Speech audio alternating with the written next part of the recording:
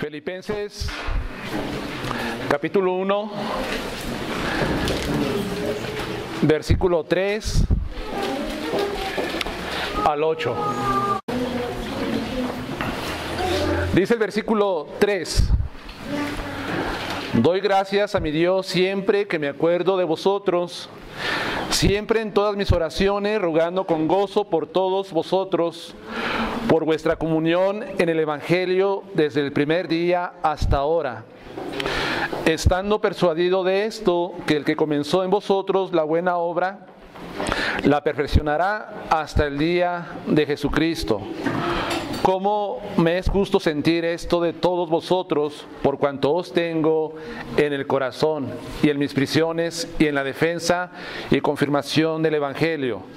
Todos vosotros sois participantes conmigo de la gracia, porque Dios me es testigo de cómo os amo a todos vosotros con el entrañable amor de Jesucristo. Puede tomar su lugar.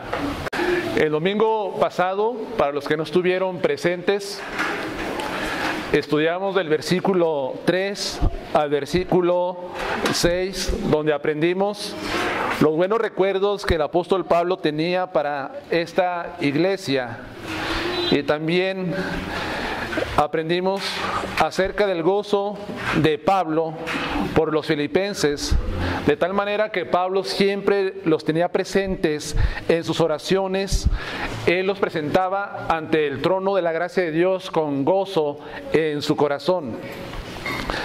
También aprendimos que la razón de la gratitud y el gozo de Pablo por ellos tuvo su origen en la comunión que ellos habían mostrado en el Evangelio de Jesucristo. Esa comunión, pues básicamente era la sociedad en la que habían entrado para que el Evangelio se fuera propagando a través del apóstol Pablo y también a través de ellos. Además, Pablo también vimos en el versículo 6 que él tenía una plena confianza en que Dios había comenzado una obra de salvación y también había impulsado dentro de su corazón una activa participación del Evangelio de Jesús. Esa obra Dios la comenzó en ellos y él tenía la plena certeza de que Dios la iba a llevar a su finalidad. Dios iba a cumplir el propósito en los filipenses hasta el día de Jesucristo. La obra de salvación y la participación en el Evangelio iba a llegar en ellos, iba a concluir hasta el día de Jesucristo. Vimos que el apóstol Pablo pensaba que Cristo vendría inmediatamente, lo vemos en sus cartas. Eso era el pensamiento de los cristianos del primer siglo. Pero Cristo va a venir algún día, ellos van a estar delante de Cristo y van a estar dando cuentas de sus obras en este mundo, sean buenas o sean malas, o todo lo que hicieron para que el Evangelio fuera dándose a conocer entre los pueblos. Aprendimos esto en el versículo 6 y también llegamos a ver algunas virtudes que el apóstol nos deja de manifiesto para esta iglesia.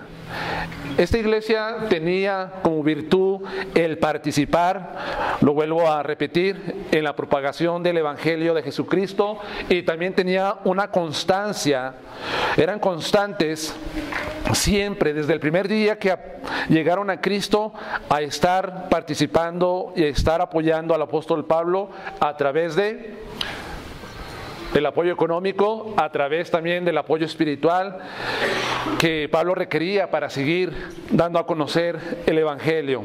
Ahora, vemos esas virtudes en ellos: participación, constancia.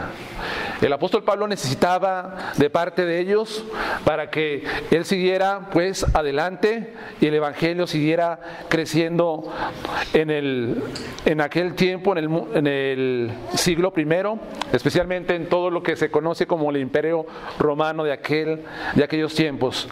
Hermanos, entonces los filipenses tenían comunión en el Evangelio,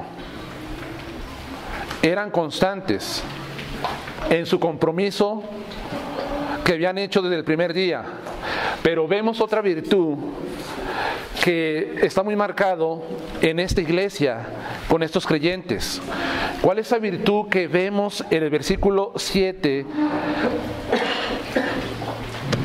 Es la virtud de la lealtad hacia el apóstol y por ende al evangelio, y si es al evangelio es a Cristo mismo, esa lealtad que ellos tenían. Hermanos, en el versículo 7 dice Pablo escribiéndoles: ¿cómo me es justo sentir esto de todos vosotros, por cuanto os tengo en el corazón y en mis prisiones y en la defensa y confirmación del evangelio? Todos vosotros sois participantes conmigo de esta gracia. Lo que vemos en este versículo es una gran virtud de lealtad que le mostraron pues los filipenses al apóstol Pablo en todo momento. Si algo caracterizaba a los filipenses era la lealtad. ¿Qué se entiende por lealtad? Bueno, esta palabra lealtad se trata básicamente de cumplir, escuchen muy bien, de cumplir con lo que hemos prometido, incluso cuando las circunstancias son adversas. La lealtad es una virtud y debemos desarrollarlas desde nuestra conciencia, debemos desarrollarla desde nuestra conciencia. Por ejemplo, tenemos que ser leal a otra persona. Es una obligación moral que tenemos. Se necesita lealtad en todos los aspectos de la vida. Cumplir con compromisos que hemos establecido. Un esposo y una esposa necesitan lealtad entre ellos mismos. Se necesita lealtad con un amigo, con un compañero de trabajo, con un familiar. Se necesita lealtad con un misionero que anuncia la palabra de Dios. Eso es lo que necesitamos mostrar, lealtad. Todos tenemos compromisos y tenemos obligaciones que cumplir. ¿Quién no tiene compromisos o obligaciones aquí? Todos tenemos compromisos y tenemos que cumplirlos. Tenemos un compromiso en el matrimonio que se hace cuando están delante de Dios, de que te voy a ser fiel hasta la muerte, en las buenas y en las malas, en la pobreza y en la riqueza, en la salud y en la enfermedad. ¿Qué están prometiendo? Lealtad, que se va a mostrar a través de la fidelidad. Ahora, también podemos decir, hermanos, que tenemos compromisos en el trabajo. Cuando usted va a un trabajo y solicita que lo ocupen, pues allí la empresa o el patrón pues le pone ciertos requisitos que usted tiene que cumplir y tiene que llevarlo a cabo con lealtad.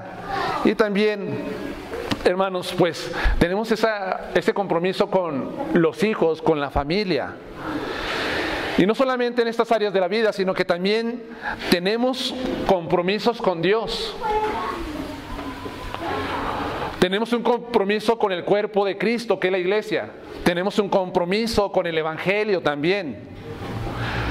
Cuando usted fue salvo por gracia, cuando Dios le llamó a salvación, usted entró simultáneamente en un compromiso con Dios, con Cristo y con el evangelio. Y se espera que usted cumpla con lealtad este compromiso que tiene hacia Dios, hacia Cristo y hacia el evangelio. Entramos automáticamente en ese compromiso. No podemos haber llegado a la salvación sin que Dios nos haya comprometido a serle fiel, a ser leales a su palabra, a ser leales a obedecerlo, a ser leales a que a través de nosotros también el evangelio se esté dando a conocer para aquellos que no lo conocen. Entonces tenemos ese compromiso delante de Dios. Lamentablemente, la falta de lealtad es algo que brilla por su ausencia hoy en día en el mundo y en la iglesia. ¿Sí me escuchó? La falta de lealtad es algo que brilla por su ausencia en el mundo y en muchas iglesias, donde no se cumplen los compromisos hechos. ¿Cuántas veces no somos testigos de ver cómo los cónyuges se están abandonando entre sí? Están saliendo del hogar después de tantos años de convivencia, están saliendo de sus casas sin interesarles su esposa, sus hijos, etcétera, etcétera. Lo estamos viendo en el mundo y también lo estamos viendo dentro de la iglesia. Es algo que nos pone en alarma, que nos preocupa como cristianos. Ahora, también, hermanos, vemos esto que sucede, pero también vemos falta de lealtad cuando una mujer que está casada y le diagnostican cierto padecimiento, enfermedad crónica. ¿Qué hacen los esposos? Muchas veces, ¿sabes qué? Salgo de aquí y me voy, o viceversa, o la esposa abandona al esposo. ¿Por qué? Porque tal vez parece que no va a llevar esa carga juntamente con ella. Lo hemos visto y hay muchos casos que conocemos de esta naturaleza.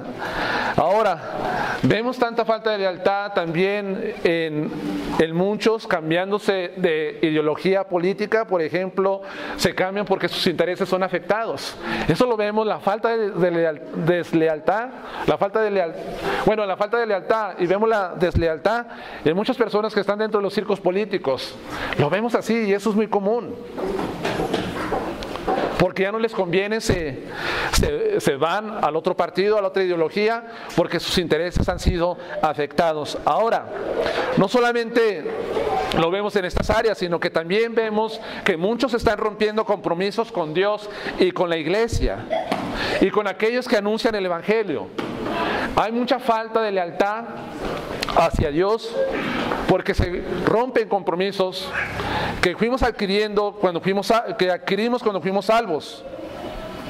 Se rompen compromisos con la iglesia y con aquellos que anuncian el Evangelio. Mucha falta de lealtad vemos también dentro de muchas iglesias y con algunas familias y con algunos cristianos en lo individual. Hoy más que nada, en este tiempo se necesita la lealtad en todas las áreas de la vida, tanto familiar como laboral, como también en lo espiritual, en lo eclesial. Se necesita esa lealtad. Los filipenses pues fueron siempre esa clase de hermanos que mostraron lealtad, cumplieron con compromisos con Pablo, con el Evangelio. Algo que caracterizó a esta iglesia fue precisamente esa lealtad de la que estamos hablando. Así fueron los filipenses, leales. De hecho, el apóstol Pablo dice, ustedes son los únicos que han participado conmigo en la propagación del Evangelio en cuanto a dar. Y no solamente a dar, sino orar también. Pero la lealtad va más allá de dar y orar. Se muestra en otros ámbitos de la vida. Ahora, ¿cómo mostraron estos creyentes de lo que vemos en el versículo 7? ¿Cómo mostraban esa lealtad? En el versículo 7, en los párrafos finales,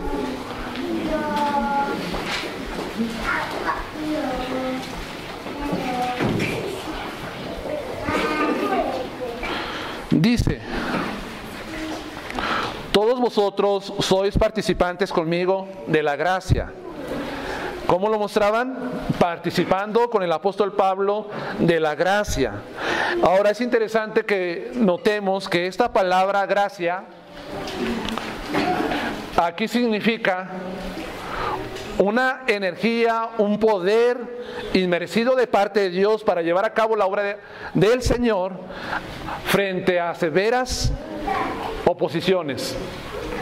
No es la gracia salvífica la que tú recibes cuando eres llamado por el Señor para salvación, sino que es un poder inmerecido que viene de parte de Dios para que tú puedas cumplir la obra del Señor aun cuando se presenten adversidades, oposición por el Evangelio.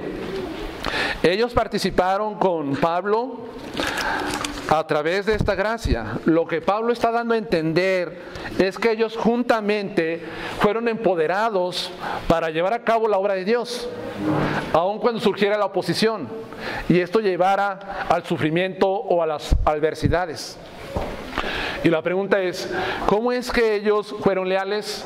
¿Y cómo es que mostraron esa lealtad? Pues recibiendo la gracia de Dios. Pero ellos fueron leales al apóstol Pablo en el sufrimiento del apóstol. Aquí dice en el versículo 7, en mis prisiones, en las prisiones que estaba experimentando Pablo. Estos creyentes tomaron las prisiones de Pablo como si fueran propias de ellos. No lo abandonaron nunca. Siempre fueron leales, solidarios con el apóstol. En esas circunstancias, cuando el apóstol más necesitaba de ellos, ellos siempre mostraron lealtad para hacer sentir a Pablo que él no estaba solo en las circunstancias adversas que él estaba pasando. Hermanos, es un gran estímulo que cuando enfrentamos oposición, grandes adversidades, sabemos que el cuerpo de Cristo, la iglesia, está con nosotros, está contigo, y te hacen sentir que no estás llevando tú solo la carga. Es de estímulo saber que no estamos nosotros solos llevando las cargas, sino que hay otros que están participando con nosotros juntamente en el sufrimiento. Los filipenses, eso fue lo que hicieron. En Hebreos 13, versículo 3, no sabemos quién, así con claridad, quién es el autor de esta carta. Versículo 3, Hebreos 13, dice: acordaos de los presos, como si estuviese presos, ¿cómo? Juntamente con ellos, y de los maltratados, como que también vosotros mismos estáis en el cuerpo, como si también nosotros estuviéramos sufriendo ese maltrato en nuestro propio cuerpo. Ahora, es interesante, hermanos, que pensemos en esto. Los filipenses se acordaban del apóstol Pablo como si ellos estuvieran presos juntamente con él.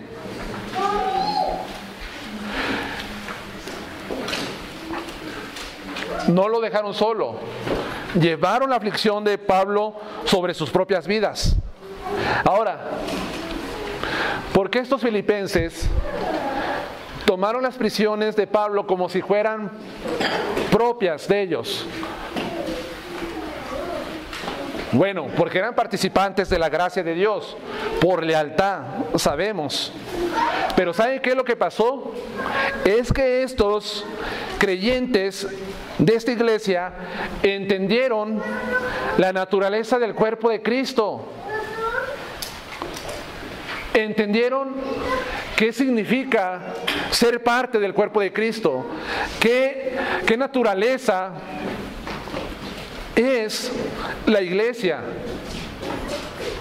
Una de las analogías favoritas de Pablo para ilustrar la naturaleza de la iglesia, ¿cuál es? El cuerpo humano. El apóstol Pablo ilustra que nosotros como iglesia somos un cuerpo. En Romanos 12, versículo 5 dice: así nosotros, siendo muchos, somos un cuerpo en Cristo, y todos miembros los unos a los otros. Ahora, dice el apóstol Pablo, somos un cuerpo. O sea, Pablo les pertenecía a los filipenses y los filipenses le pertenecían también a Pablo. Y si somos un cuerpo en Cristo, ¿qué sucede cuando un miembro del cuerpo se duele?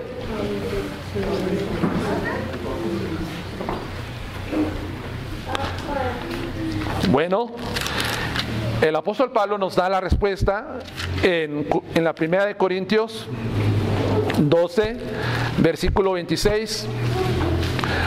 Dice lo siguiente: de manera que si un miembro padece, todos los miembros se duelen con él. Y si un miembro recibe honra, todos los miembros con él se gozan. Esa es la naturaleza del cuerpo humano y también es la ilustración perfecta para la iglesia. Somos miembros, somos parte, formamos el cuerpo místico del Señor Jesucristo. En esta iglesia local somos un cuerpo todos. Y los filipenses aprendieron muy rápidamente la lección de que si alguien se duele, ellos tenían que dolerse juntamente con ellos. Ahora, dice aquí la palabra se duele y se goza. Los filipenses tomaron como victorias suyas las victorias del apóstol. Los éxitos del apóstol los tomaron como sus éxitos y también sus padecimientos fueron tomados como sus propios padecimientos. Eso, hermano, es lealtad a Pablo, lealtad al Evangelio, lealtad a Cristo.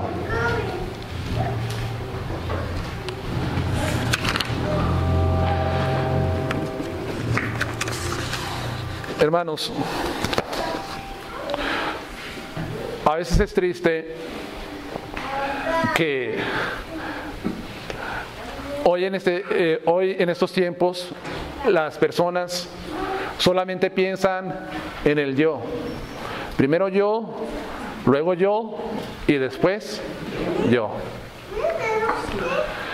Una gran pérdida de sensibilidad hacia el dolor de los demás.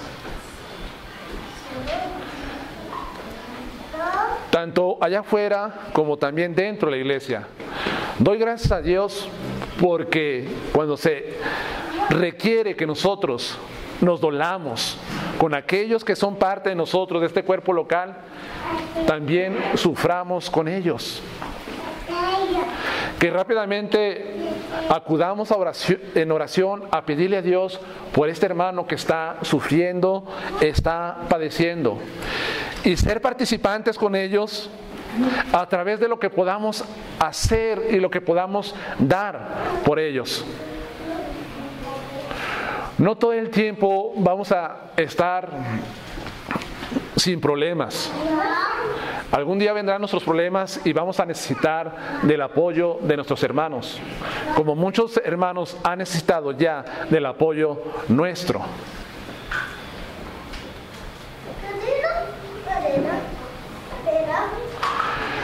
Hermano, hermana, se necesita entender que aquí en esta iglesia y la iglesia de Dios en cualquier lugar donde se encuentre es el cuerpo de Cristo. Y siempre voy a decir, la iglesia no es un sindicato, la iglesia no es un partido político,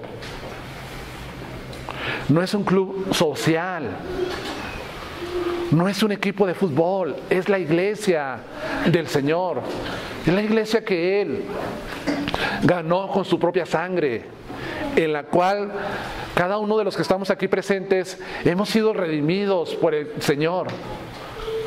con un alto precio, que fue que su cuerpo sea maltratado y la sangre bendita del purísimo Hijo de Dios fuera derramada en la cruz del Calvario. Nosotros vemos esto, solamente los padecimientos físicos, pero no sabemos en verdad a qué escala sufrió Cristo en las manos de Dios, la ira. Entonces cada miembro del cuerpo de Cristo es importante para el Señor. ¿Por qué? Porque Él derramó su sangre, dio su vida en sacrificio por Él, así como también por nosotros.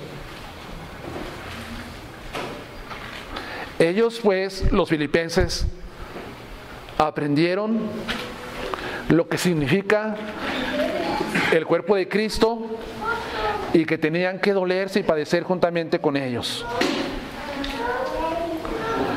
Ahora, leales en las prisiones de Pablo. ¿Por qué Pablo reconoce y les escribe estas palabras en mis prisiones? Pablo, años más tarde, él iba a experimentar lo que es la deslealtad de parte de algunos cristianos. Pablo pasó por esa experiencia. Algunos cristianos, cuando él estuvo en la cárcel, ¿qué hicieron? No los filipenses, pero otros de Asia Menor le abandonaron a Pablo. Cuando más Pablo los necesitaba, ¿qué hicieron? Se fueron lejos. Esta es una advertencia para que entendamos bien que no todos se van a mantener leales al Evangelio de Jesucristo. En 2 de Timoteo, capítulo 1,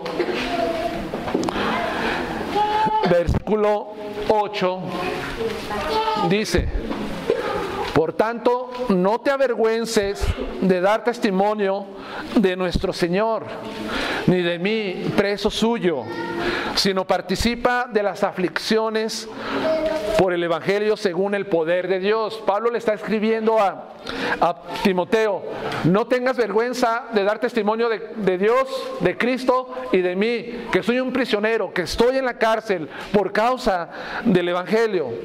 No tengas temor, no seas cobarde, Timoteo. Ahora, Timoteo estaba pasando por ese problema. Estaba siendo tentado a avergonzarse del Señor, de dar testimonio, y avergonzarse de Pablo.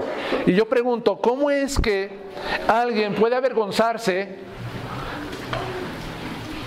de Cristo y de un prisionero como Pablo? ¿Cómo se puede avergonzar? Bueno, la respuesta es sencilla. En ese tiempo, predicar el Evangelio era un delito, era un crimen. Que si encontraban a alguien que fuera en contra de la creencia del Imperio Romano, pues terminaba con su vida, lo decapitaban, lo llevaban a la muerte. Era un delito, era encarcelado. Y también acarreaba una fuerte oposición o persecución. Por eso muchos que hacían, mejor no digo nada, no digo que soy cristiano, no doy testimonio de Cristo, mejor me quedo así calladito, que nadie sepa. No vaya a ser que si yo estoy dando testimonio, me vayan a asociar con este hombre llamado Pablo que está en prisión por causa del Evangelio. Pablo le está exhortando: no te avergüences, sigue adelante. Ahora, en el versículo 15, aquí donde estamos en 2 Timoteo 1:15, dice: y sabes esto, que me abandonaron. ¿Qué hicieron? Abandonaron a Pablo. Todos los que están en Asia de los cuales son Figelo y Hermógenes. Abandonaron a Pablo. Falta de lealtad al apóstol. Y da los nombres de Figelo y Hermógenes. Quizás esos eran líderes dentro de la iglesia en Asia Menor, y Pablo esperaba el respaldo y la lealtad de ellos, pero ellos decidieron darle la espalda al apóstol Pablo, quizás para salvar sus propias vidas, para no estar tan comprometidos con él, en el sentido de que puedan también haber sido llevados a prisión por ser cristianos y por estar asociados con el apóstol, con el misionero de Dios. Entonces, ¿por qué estar hablando acerca de los filipenses que son leales? Porque no todos se mantienen con lealtad en tiempos de oposición, en tiempos de persecución, en tiempos de prueba. Ahora,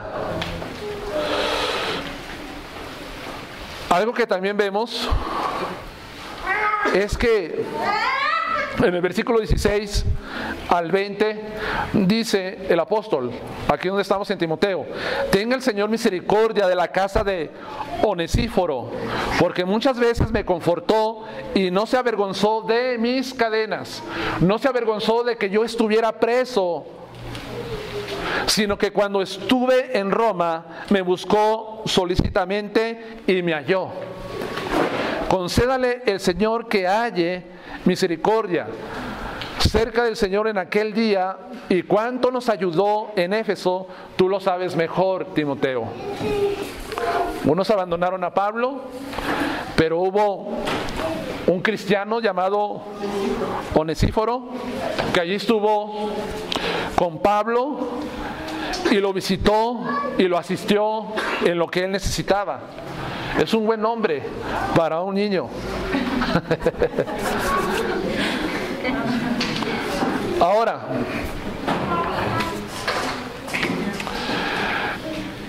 aquí traigo un pensamiento respecto a esto. Dice: es un hermoso rasgo del carácter de Onesíforo que da el apóstol con la frase: no se avergonzó de mis cadenas. Las cadenas de un hombre a menudo hacen disminuir el círculo de amigos. Cuando alguien está encarcelado, cuando estás libre, tienes muchos amigos, muchísimos amigos. Pero cuando estás encadenado, todos esos amigos que tienes van disminuyendo. Así como dice el refrán aquí en México, que en la cárcel y en la cama, en la enfermedad, se conocen los verdaderos amigos de uno. Ahora, la cadena de pobreza mantiene a muchos a distancia. Cuando eres pobre, muchas veces no tienes muchos amigos. Y lo dice el proverbio: mantiene a muchos a distancia de ti. Y eso es muy común que veamos en el mundo. Lo mismo sucede cuando tú tienes la cadena de la impopularidad. Cuando no eres popular, no todos quieren estar contigo, ¿verdad que no? Cuando un hombre tiene una alta reputación, tiene muchos amigos. Pero cuando no eres popular, tienes pocos amigos. En ese tiempo, el apóstol Pablo ya no era popular, tan popular por la situación en la que estaba pasando. Pues ¿quién quiere ser amigo de un preso? Nadie.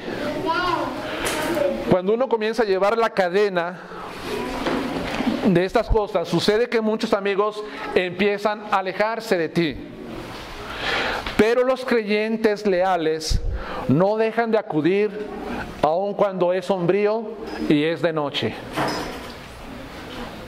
los creyentes leales.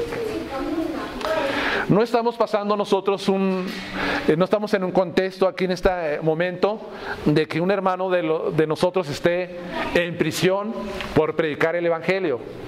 Pero ¿qué pasa si en un futuro alguien es encarcelado aquí de nuestra iglesia por predicar el evangelio? ¿Cómo nos mostraríamos nosotros? ¿Permaneceríamos leales así como permanecieron estos filipenses con el apóstol? ¿O será, conoces a Manuel Hernández, predicador del evangelio, que fue encarcelado porque estaba anunciando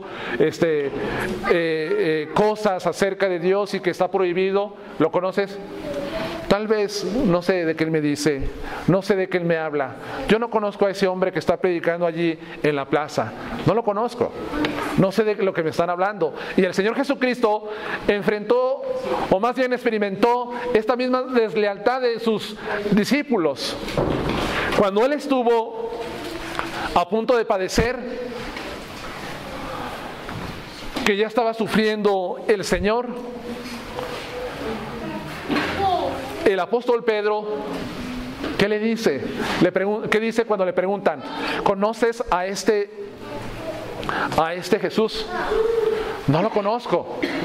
Le vuelven a preguntar otra vez, ¿conoces a este? No le conozco. Le preguntan 3 veces, ¿conoces a Jesús? No le conozco, y empezó a maldecir, se enojó, se alteró. Hermanos, fue desleal, se avergonzó del Señor Jesucristo, pero después en el futuro el Señor le restauró, y no solamente Pedro, sino que todos los discípulos de Él huyeron como cobardes, tuvieron miedo y lo dejaron solo a Cristo.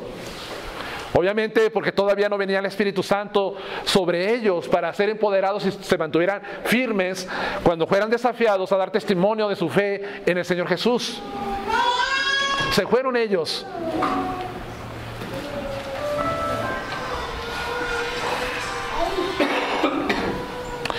Entonces, se necesita en la vida cristiana siempre ser leales en las buenas y en las malas.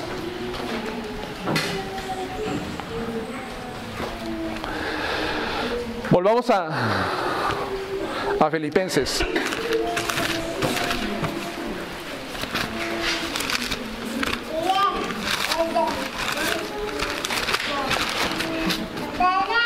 Y no solamente mostraban lealtad al apóstol en las prisiones, en la cárcel, sino que también dice que mostraron en la defensa y confirmación del evangelio. Pablo escribe que ellos también fueron participantes en la defensa del evangelio. Esto puede referirse al ministerio evangelizador, misionero del apóstol Pablo, o en un sentido general a su defensa continua de la fe, que fue el corazón mismo del ministerio del apóstol. O sea, puede significar que siempre estuvieron leales en su ministerio de evangelización, o también que fueron leales cuando el apóstol Pablo tenía que defender el evangelio, la fe, cuando tenía que dar una razón de la esperanza que estaba en él. Fueron leales ellos.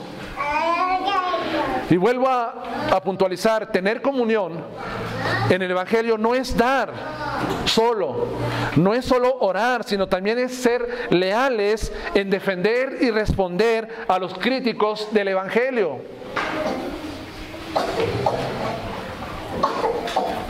Cuando el evangelio fuera criticado, cuando el evangelio fuera ridiculizado, y cuando el evangelio no sea bien visto de parte de muchos, allí necesitamos nosotros ser leales. Hoy más que nunca se necesita la lealtad a la defensa del evangelio. a las enseñanzas de la palabra de Dios. Se necesita ser leales a los absolutos de la palabra del Señor. Se necesita lealtad.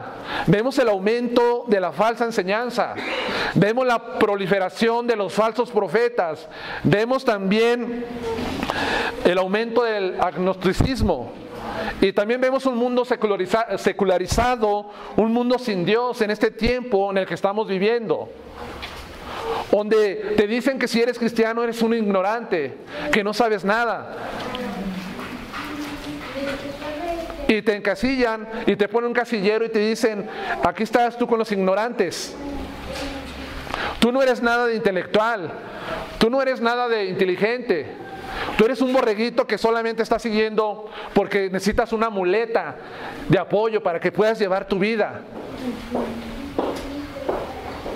Cuando el evangelio es ridiculizado, criticado, y que los críticos hacen hacia el evangelio, críticas hacia el evangelio, necesitamos nosotros también ser firmes en ello, ser leales.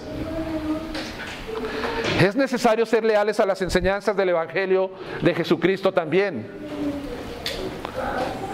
Lamentablemente, a forma de ilustración, muchas iglesias comienzan bien, con una fuerte convicción en la palabra de Dios.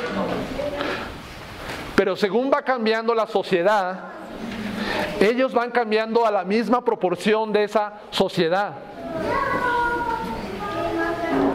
El resultado es que se diluye el evangelio, se abandonan los absolutos bíblicos, se dejan de defender lo que por muchos años caracterizó a varias iglesias y a varios creyentes como leales al compromiso de la defensa del evangelio.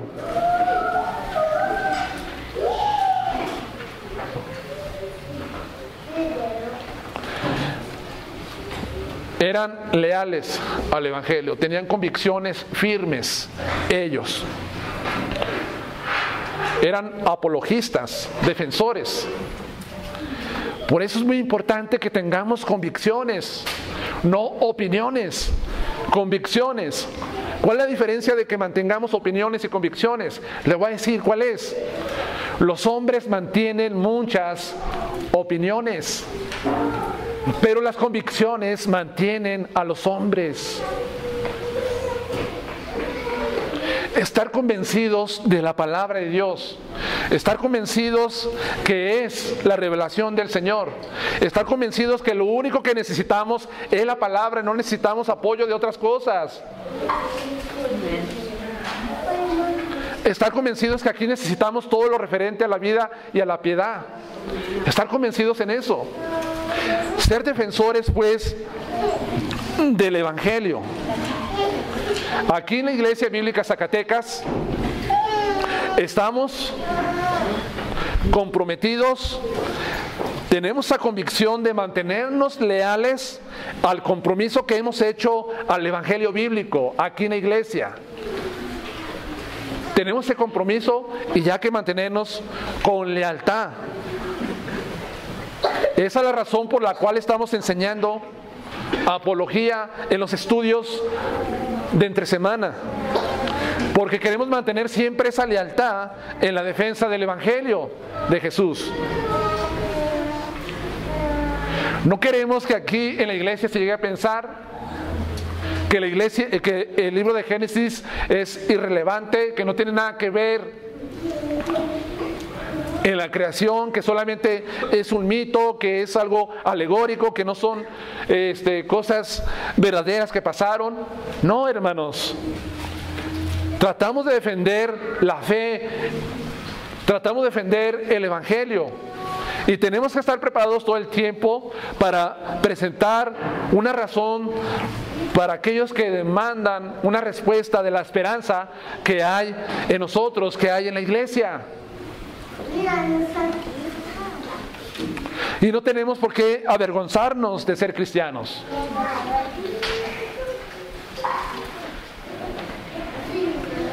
Es pues importante que nosotros nos mantengamos leales en la defensa del evangelio. Pues, ¿qué piensas tú respecto al aborto? Pues yo creo que es parte de la mujer y ella puede decidir en su cuerpo. Que un cristiano piense y se exprese y opine de esa forma.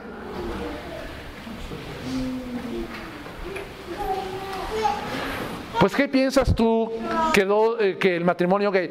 Pues, si se aman, pues que sigan adelante. Es una cuestión de amor, no es una cuestión de moral.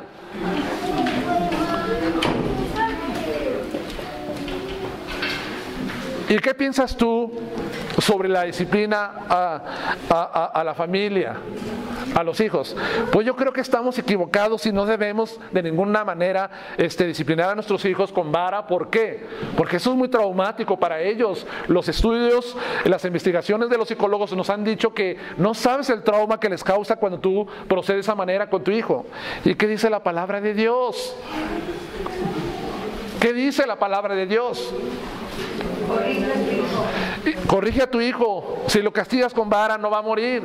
Y cuando me ven que estoy dando disciplina con vara, las abuelitas se ponen en contra, los familiares, y aún dentro de la iglesia algunos dicen: ¡ay, pero qué severo es esto! ¿Qué no estamos viendo la palabra de Dios? ¿No estamos para defender los valores, las enseñanzas, los consejos, la dirección que Dios nos da a través de este libro sagrado? Estamos aquí, hermanos.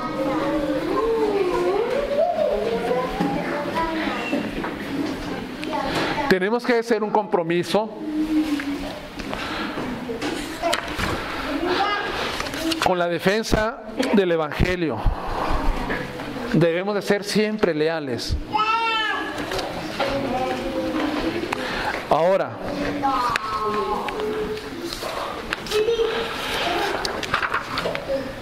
también ellos mostraron lealtad en la confirmación del Evangelio. ¿Qué es esta palabra confirmación? Significa estabilidad. Esto nos da a entender que ellos fueron leales no solo en su labor misionera de Pablo, sino también en la estabilidad, consolidación del Evangelio. En otras palabras, en fortalecer a otros creyentes. Básicamente es en el discipulado, hermanos. En el discipulado. Dar estabilidad, fortalecer a los creyentes. Muchas personas escuchan el Evangelio y creen en él. ¿Qué necesitamos nosotros como iglesia hacer con aquellos que escuchan y creen en el Evangelio? ¿Dejarlos solos? Bueno, si quiere que venga a la iglesia cuando quiera. Claro que no. Se necesita que esos nuevos creyentes sean fortalecidos, sean discipulados, para que se mantengan firmes en el Señor. Es por eso que aquí estamos muy comprometidos también con el discipulado.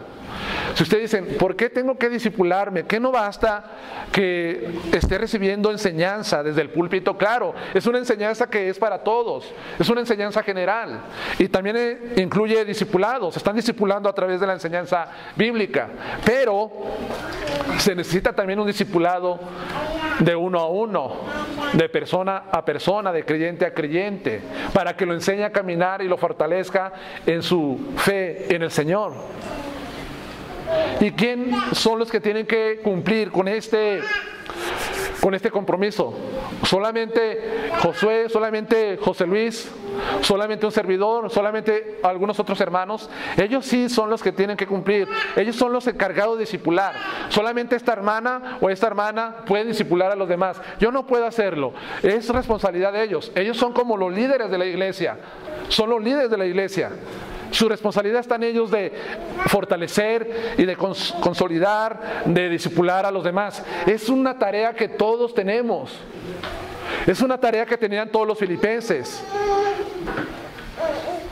de mantenerse leales, a fortalecer. Muchas veces se necesita abnegación, se necesita renunciar a uno mismo, se necesita hacer un espacio en tu tiempo tan ocupado que tienes para ir y fortalecer a algún hermano, para irlo a discipular, y es el precio que muchos no quieren pagar.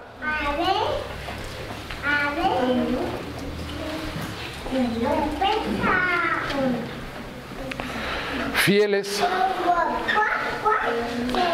en dar estabilidad y fortalecer a otros. No solamente se conformaban que el mundo escuchara del Evangelio, sino que también se ocupaban para el crecimiento espiritual de los demás.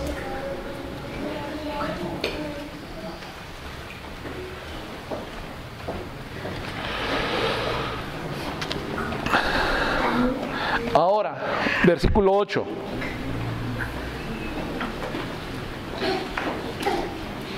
Porque Dios me es testigo de cómo os amo a todos vosotros en el entrañable amor de Jesucristo. Los leales, los creyentes leales al Evangelio, a Cristo, a Dios, a los siervos del Señor, ¿qué es lo que va a pasar? Serán anhelados y serán amados. Esta es la respuesta del apóstol Pablo para estos creyentes en esta iglesia. El anhelarlos y también el amarlos. Pues eso hace que crezca el amor. No cabe duda que amor engendra amor. Amor engendra amor. El apóstol les escribe en el versículo 7: por cuanto os tengo en el corazón. El comentarista bíblico del Nuevo Testamento, Robertson, comenta estas palabras y dice: o por cuanto me tenéis en vuestro corazón. Como que cambia la frase. Aquí en Reina Valera dice: por cuanto os tengo yo, Pablo, en el corazón. Pero el comentarista, que es un experto en el griego, se va más allá, profundiza y dice: por cuanto me tienen ustedes en el corazón. La oración puede ser de ambas formas en el original. No está específico a cómo la escribe Pablo. Pues aquí en Reina Valera la tenemos: por cuanto los tengo yo en el corazón, pero puede ser también por cuanto ustedes me tienen en el corazón. Debemos notar cómo Pablo amaba a estos cristianos y también cómo estos cristianos amaban al apóstol Pablo. El amor es recíproco. Eso es el amor, hermanos. Esto debe ser un ejemplo a seguir tanto para iglesias como también para pastores. De amar a la congregación y que los pastores amen a las ovejas.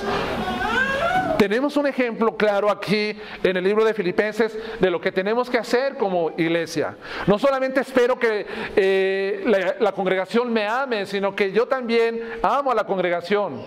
No solamente espero que los pastores me amen, sino que yo también muestro amor sobre ellos. Amor engendra amor. Lamentablemente, hermanos, existen iglesias que no aman a sus pastores. ¿Cómo lo sabemos? Por el sufrimiento que les causan, por sus duras críticas y murmuraciones. Cuando ya no les conviene o cuando ya no les es conveniente, simplemente lo despiden y llaman a otro en su lugar. Después de que le sirvió durante tantos años. Y lo despiden como si fuera una empresa, la iglesia, donde llamo a un empleado, ya no me sirves tanto, ahora llamo a otro. Qué falta de amor para muchas iglesias hacia sus pastores, hacia los siervos de Dios.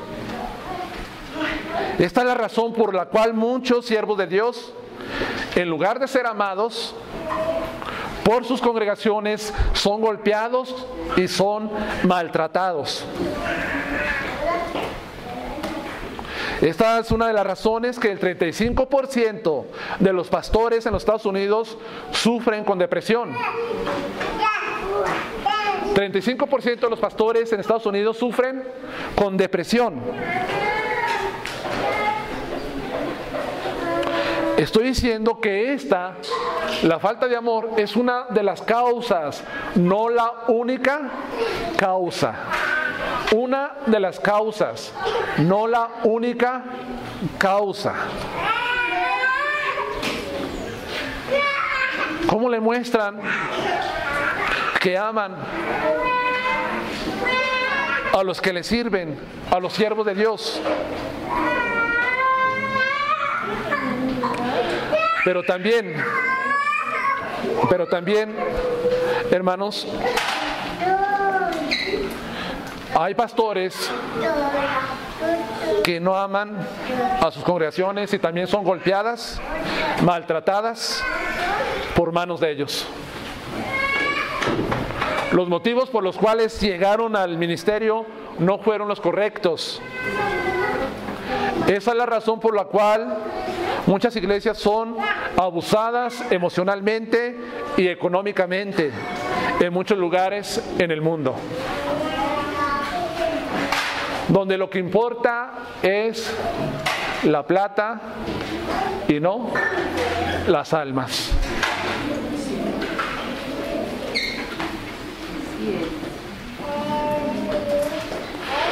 Pero gracias a Dios que todavía hay congregaciones que tienen amor leal a sus pastores y que también hay pastores que aman a sus congregaciones, hermanos, que están dispuestos a sufrir por ellos. Y ese sufrimiento es recíproco. Gracias a Dios por ello. Pablo les muestra que su amor va creciendo cada vez más por la lealtad, por la solidaridad, por la comunión que ellos tienen en el Evangelio. Y aquí en el versículo 8 dice, porque Dios me es testigo, un amor genuino, no es un amor falso, no es un amor que no es verdadero, es genuino, es transparente. Dios me es testigo de cómo los amo a todos vosotros en el entrañable amor de Jesucristo. La palabra amor que aparece aquí no es la palabra ágape. ¿Cuál es esa palabra?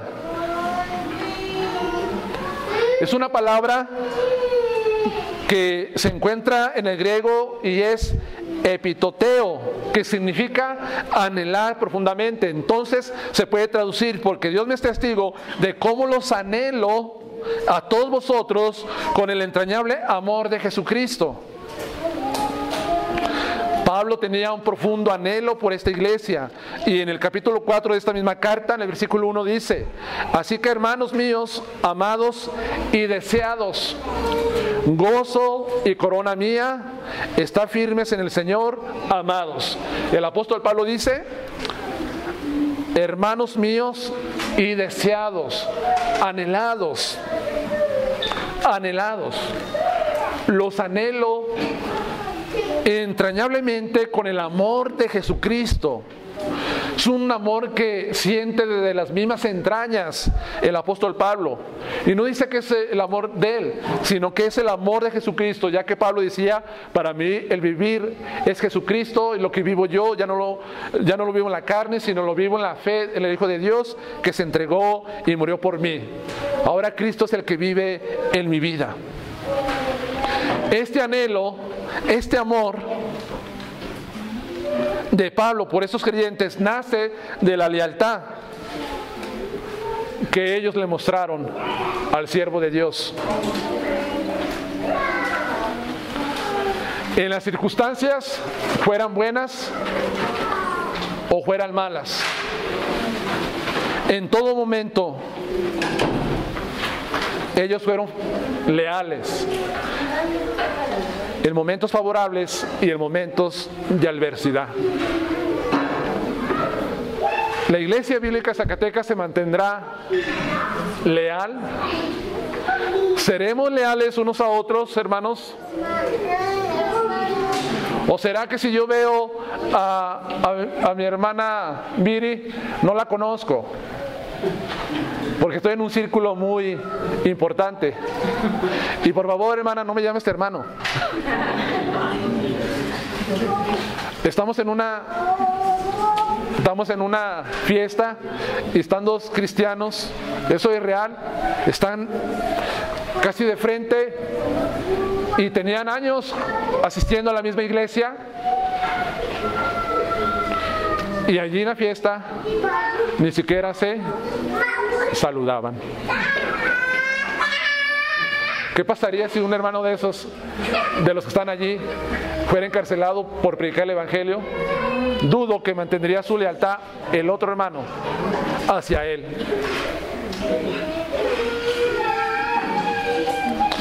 Hermanos, somos un cuerpo en Cristo, somos miembros los unos a los otros, nos pertenecemos. ¿Están ustedes o estoy yo mostrando lealtad con los que sufren? ¿Hay sensibilidad en mi corazón? ¿Es justamente participante del sufrimiento de los demás? ¿Sufrimos? ¿Se mantendrán leal al Evangelio de Jesucristo cuando se ha desafiado a mostrar esa lealtad y ese compromiso a Él? ¿Se avergüenza de llamar a algunos creyentes hermanos?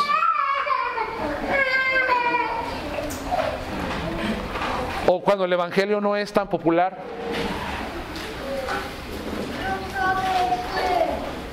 Vamos como iglesia a mantenernos siempre leales a las verdades absolutas de la palabra de Dios.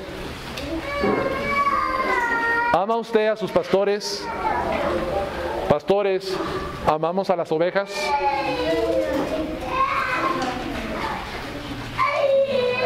Es solamente para reflexión. Que Dios les bendiga, hermanos.